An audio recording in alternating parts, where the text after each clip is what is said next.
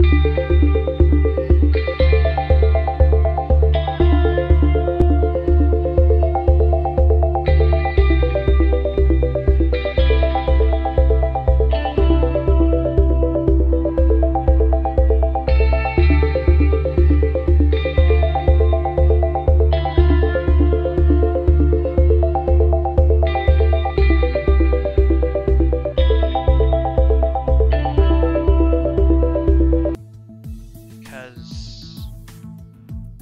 don't think there's going to be a 1, 2, 3, 4, 5, 6, 7, 8, 9, 10, 11, 12. I don't think there's going to be a sensor longer than 14. And I'm going to have to figure out a way. Yeah. Oh well.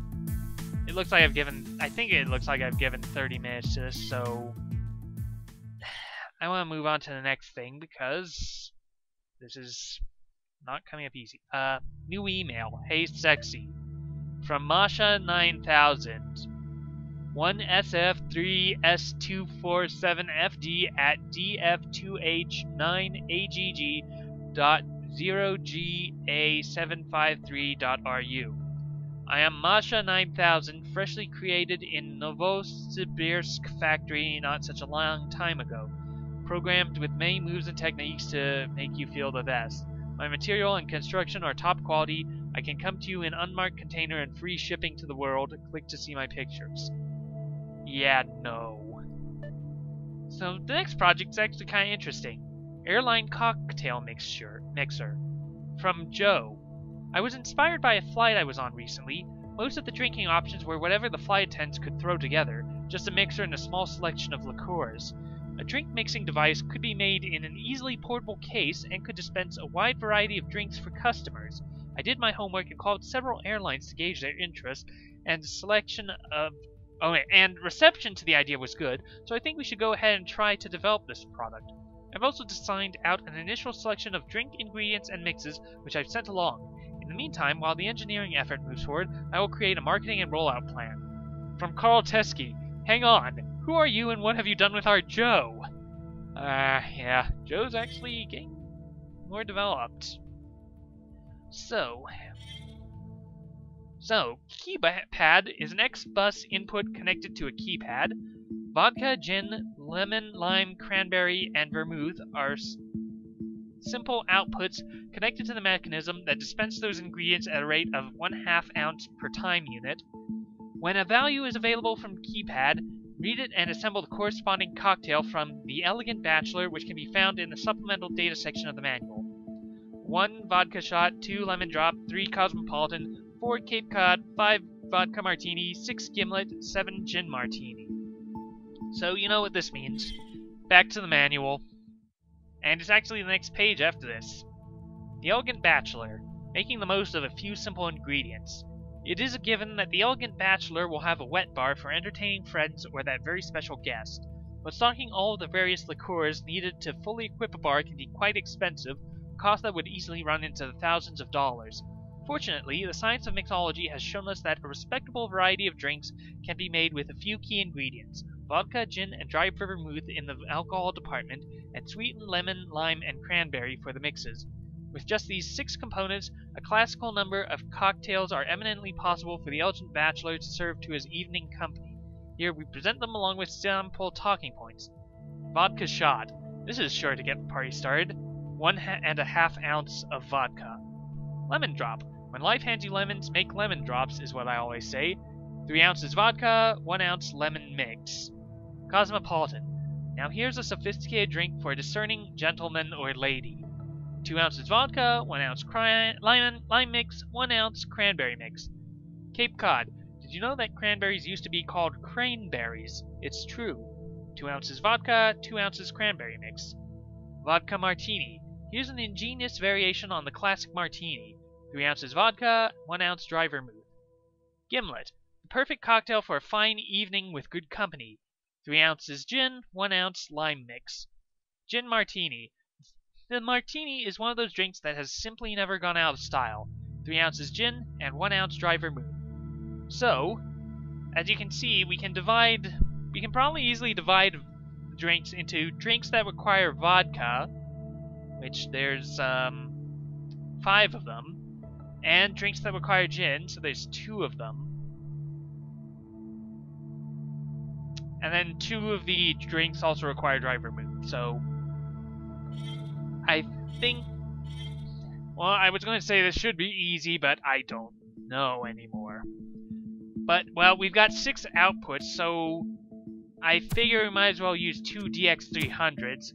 One for the What? Oh, these are placed poorly. Well, okay, you know what? Let's just go for this. Let's just figure this out.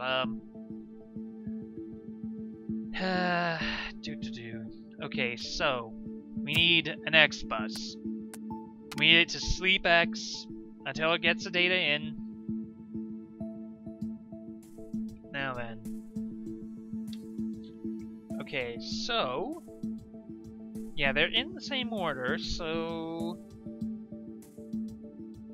okay, move X0 accumulator. Okay, so then we need to test greater than accumulator 5 is move accumulator X2, otherwise move accumulator X3. Okay, so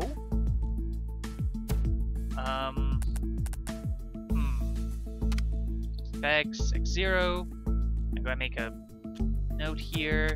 This should be gin drinks. Okay, so okay, in either case,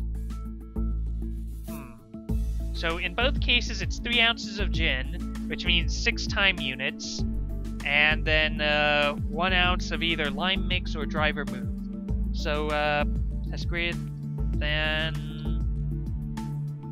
X0. So this should either be a 6 or a 7. It's greater than 6 is. Let's see.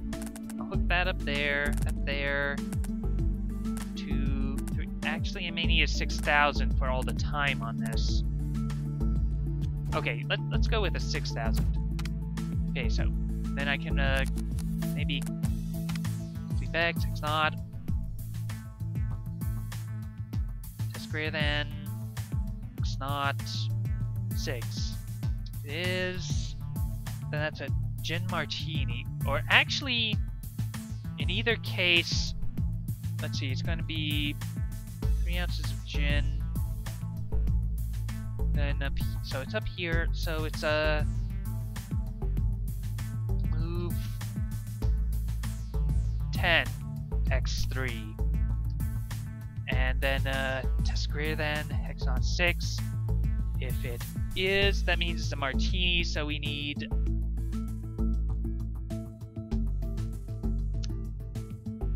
Okay, so move 1 X2. Otherwise, we need Limate, move 100 X2. Sleep 2, move 0 X2. Sleep 4, move 0 X3. Alright, so in the case of either a gimlet or a gin martini, this should dispense the drink correctly. So oh, there's that too. So, see, 6,000 here. This should be, well, vodka, drinks. Okay.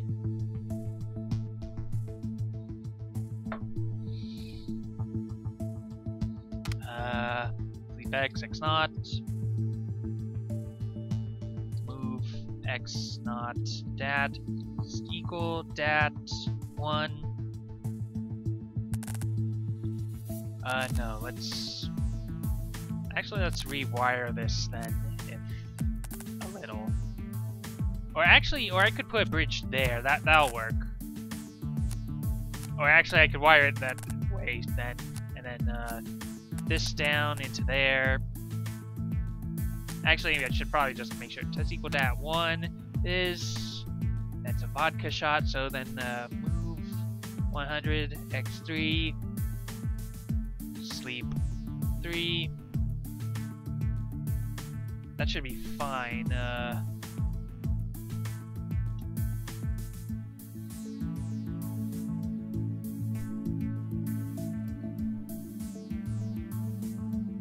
So then I need to test if it. I want then to test if it's a 4 or 5. So test greater than. Actually, well, what if I test equal dat 2? It is move.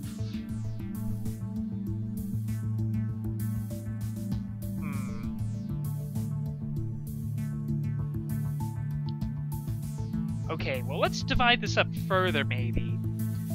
Okay, so 2 of these drinks have cranberry mix, and 3 of them don't. So maybe I should have a sub-controller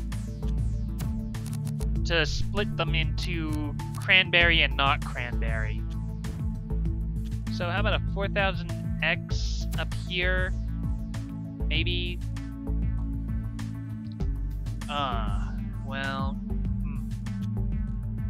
Okay, what if I put it there? Come on, there. There we go. Okay, so sleep X, X1, move X1, accumulator. Okay, so test less than, accumulator 5 is test less than, alright, test greater than, accumulator 2 is move accumulator X2, otherwise move accumulator X3. Okay, so if I put this down here, hey, I can do that and that. There. X2 or X naught. Test equal X naught. Okay, so if it's a 3, then it's a Cosmo. If it's a 4, then it's a Cape Cod. So actually, in either case, we're going to have to move vodka for 2. So move 100 X3 and test equal if it's 3. If it is, move.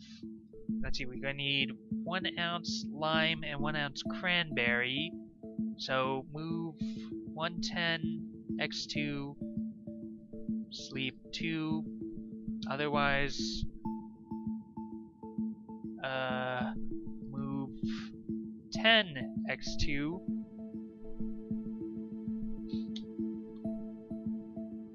Oh, and then, oh, actually, I should probably move this. Move 0 X2. Yeah, then here, sleep 2. Oh, crud, we're out of time. Because we need this. We need, in either case, it needs to sleep for 4 time units total to get all the vodka it needs.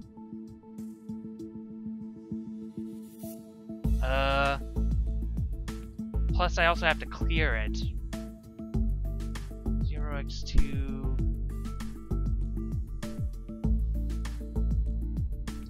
Sleep 2. Huh. Okay, maybe I have to use a 6000 for this. So copy that, clear that, although the problem is how am I going to fit the 6000 I'm sure I'm going to need for that up there. Okay, what if I move this back a bit? Like that. Then that there. Connect to there. Okay, maybe now I could fit a couple of MC6000s in.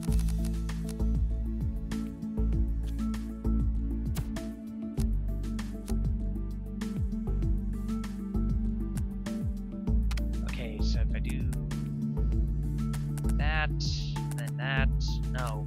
Okay, B. Okay, so move 100X. No, that's not it for now. X2. 10 X3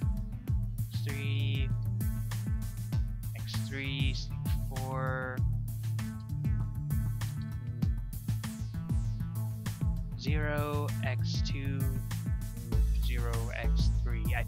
Should that work? Will that work? Okay, so X2 goes into here. That's where the vodka is dispensed from. And then